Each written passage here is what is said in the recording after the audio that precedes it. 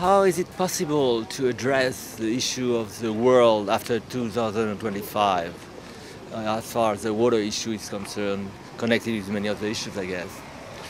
So there are a few things that come to mind. First of all, the question implies that at that time things will have gained in complexity and difficulty.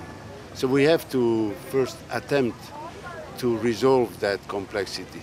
Maybe the way to do that is to be able to understand water from its origin to its life cycle, where it is originated, where it is used, how it is disposed, and so on and so forth.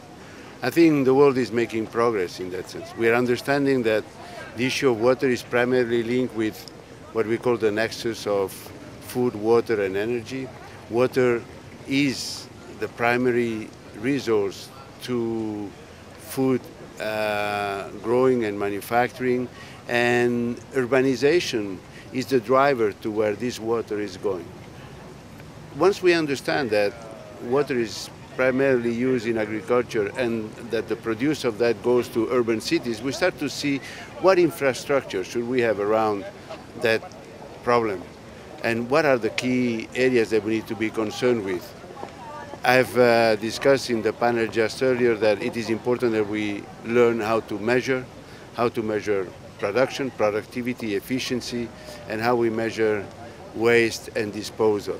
So in that area, things are happening in large groups like ourselves, and many others are trying to contribute with their technology and their science. The other part which I think is very important is we understand this nexus of food, water, and energy, that we also put value to what the value is, and that we look into how we account for the value of water, this notion of the pricing of water or the value of water, and also where are the resources, the subsidies, the actual capability of governments to make changes being directed to. So we are, of course, of the view that we should never use food for fuel, that food growing requires too much water to start with, and we cannot be trying to solve a problem by creating a bigger one.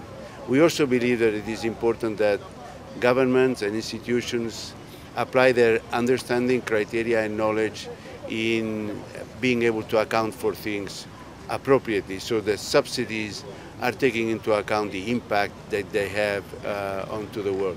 I would like to also close this by saying, and we have spoken about this just earlier, one of the most important elements that we need to raise is what leader will manage water issues in the future. Who are the people that are today going through studies, through universities, and what are the principles that these people will apply in their career, in their development, and so on. In there, I think, lays the most important element on how water issues will be resolved in the future.